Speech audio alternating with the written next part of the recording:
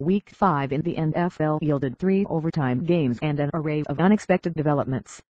Preseason playoff hopefuls such as the Baltimore Ravens and Kansas City Chiefs find themselves with a combined 2-8 record.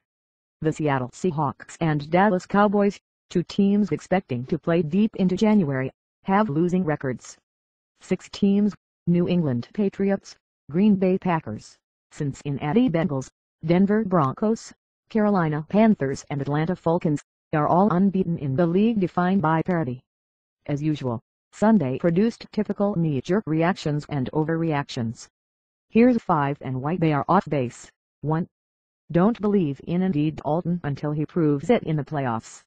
Yes, Dalton needs to improve his 0-4 playoff record, and fast.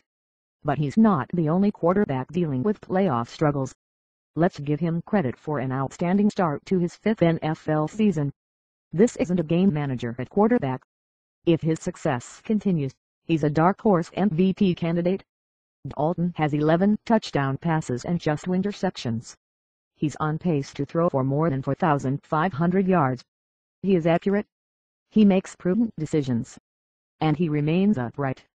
Dalton has a strong offensive line and an arsenal of skill position players as good as almost any team in the league. Tight end Tyler Eifert, who had 2 touchdowns in the comeback victory over Seattle, has been a major contributor. 2. The Broncos will win big in spite of Peyton Manning. Let's not get carried away with ragging on Manning. Yes, the Broncos remain unbeaten because of their defense. Yes, the velocity on many of Manning's passes leaves a lot to be desired.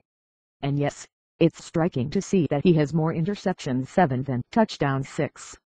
The Broncos should be formidable enough to emerge as AFC West champs.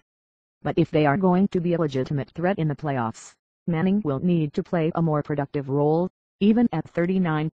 He is going